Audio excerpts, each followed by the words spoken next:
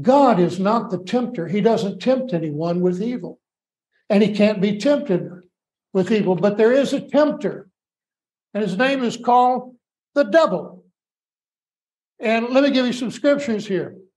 Matthew 4:1, Jesus was led up to the Spirit in the wilderness to be tempted of the devil. It didn't say tempted of God. He wasn't led into the wilderness, into this hard place, into this lonely place to be tempted by God. He was tempted by the devil. Matthew 4:3, when the tempter came to him, who's the tempter? The devil came to Jesus. He said, if you're the Son of God, command that these stones be made bread. If you go back and read that, the only answers that Jesus gave the devil was the scripture, the word of God. He didn't talk to him about his feelings or about his disappointments or about his struggles. He said, it is written, thou shalt not tempt the Lord thy God. It is written, thou shalt not live by bread alone, but by every word that comes out of the mouth of God. It is written. God.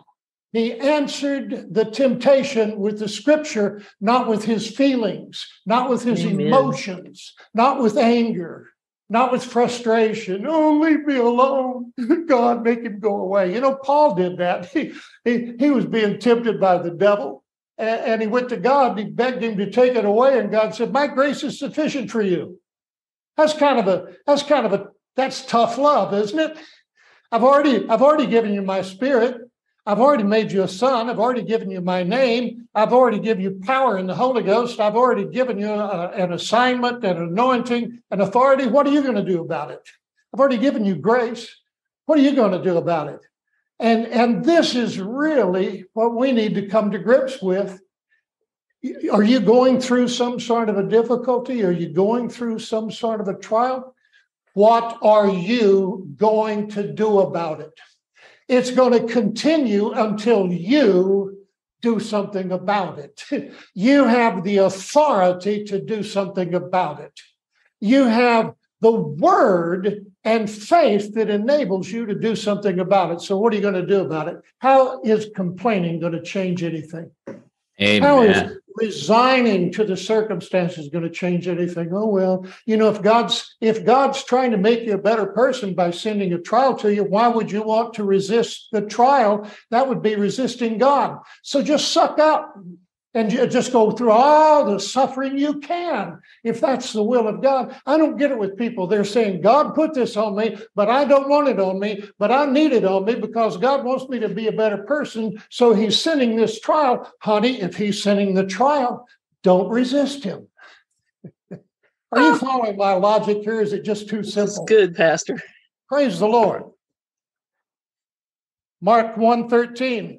Jesus was there in the wilderness for 40 days, tempted of Satan.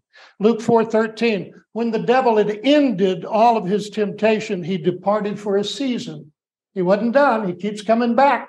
And that surprises people. They think, well, you know, I got this victory. I'm never going to have any more challenges. I just won this battle. Honey, that was just one skirmish. There will be another and another and another. But look at this. We're more than conquerors. I read the back of the book. We win. Hallelujah. Amen. The devil is defeated. He's going to Hades that God prepared for him and his fallen angels.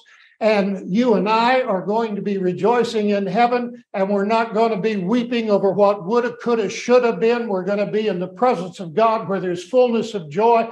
Think about the glory that's coming. ZChurch.life